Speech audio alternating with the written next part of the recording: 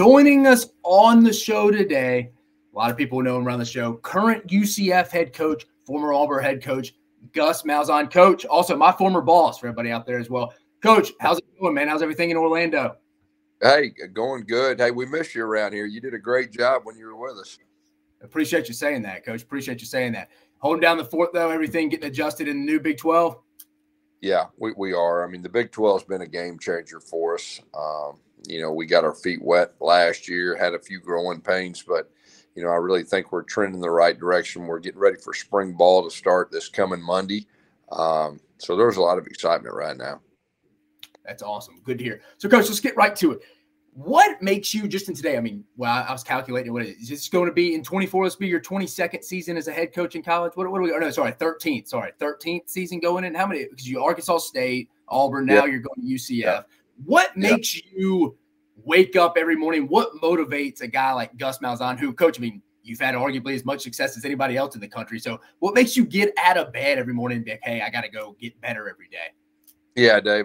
It's the same feeling I got the first year I coached high school football. I mean, just having a job where you get a chance to spend time with players and, put a goal and put a dream and do everything you can to achieve those, and just that daily relationships with your players and watching them grow, physically, mentally.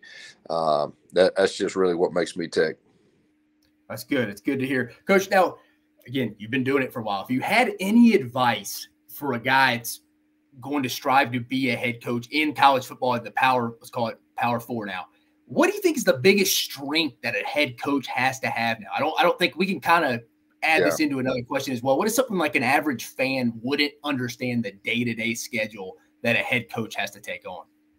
Yeah. I tell you what, just in the last 2 years, the job description of a head coach has completely changed. Yeah. It is more now, really, my job is the personnel, and it's like a GM for the NFL, and roster management is completely different. The portal, you have to recruit your own players. I made some in-home visits to, some of our players, current players. So that's new.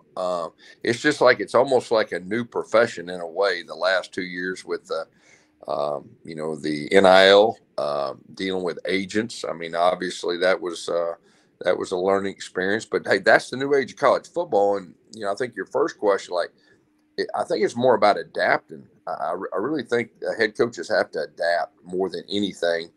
Me being an older coach, it was probably a little harder for me. It's probably a little easier for these young guys because that's all they know. Yeah. But, it's about adapting, I think, in the new age of college football. I mean, this, but we're at a school that's a young school that's really set up, for the future and things that go with it. But I think that's the biggest thing for me. Coach, you brought it up, and actually one of your guys, obviously the head coach at Arizona State, Coach Dillingham, worked with you as the OC at Auburn for what I believe 2019 was it? It was 1 year at Auburn. But 2019, he brought up kind of like, hey, coaches need to stop whining from that standpoint. Me and you probably would have had these conversations if I'm still there. Me and you were talking personnel like we used to. What's your thoughts on the recruiting calendar? What's some fixes that Coach Malzahn would like to see implemented, if there's any? I would like to hear your 2 cents on this. Yeah, I think getting more guidelines, in whatever we're doing, sticking to it, and that way a coach can get in a routine. I mean, just the challenge for this year, for example, we're getting ready to play a bowl game. We're at the bowl site. We have high school signing day. That's a really big deal.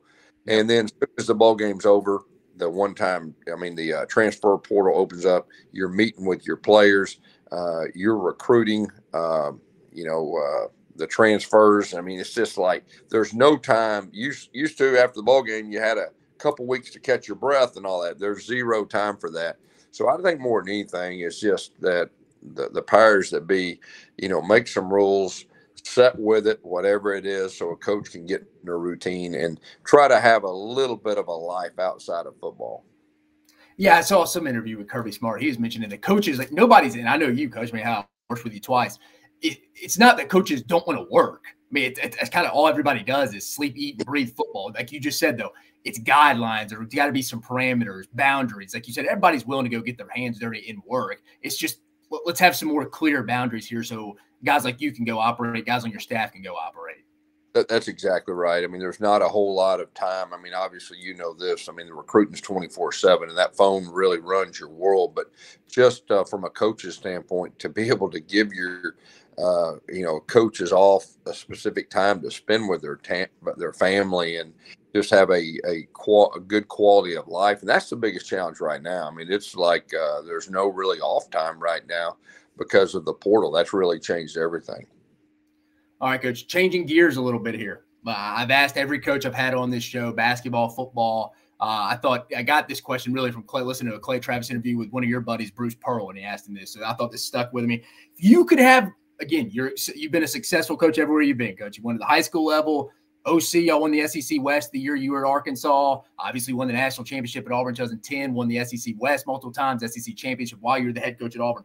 If you could have one, let's just say play, game, whatever you want to call it, back in your entire career, what game, what play would that be?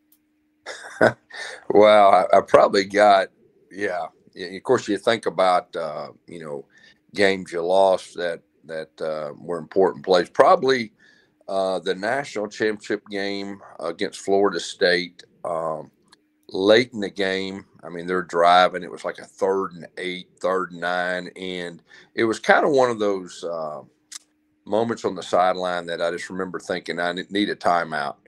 Didn't call a timeout, and I think we had a pass interference on the call, and obviously they went and scored.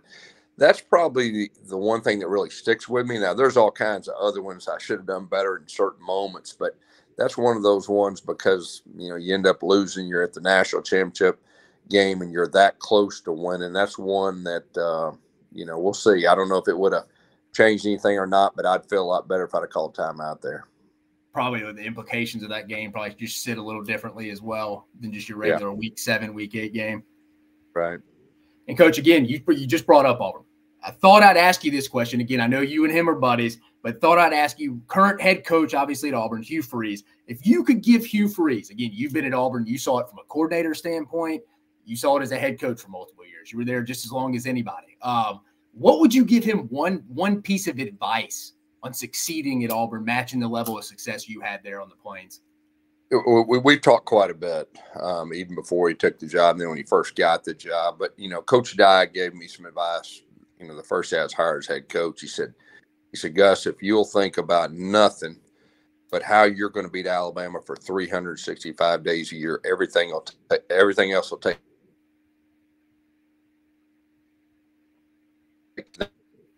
It makes, and so that's really what stands out to me, and that's advice I'd give him. Awesome. And Coach, a couple more questions again. Appreciate you joining us. You just brought up beating Alabama. First of all, were you shocked Nick Saban retired when he did? Did you ever hear? I don't know how much you and him talk, but again, were you shocked when you kind of found out probably on social media like everybody else?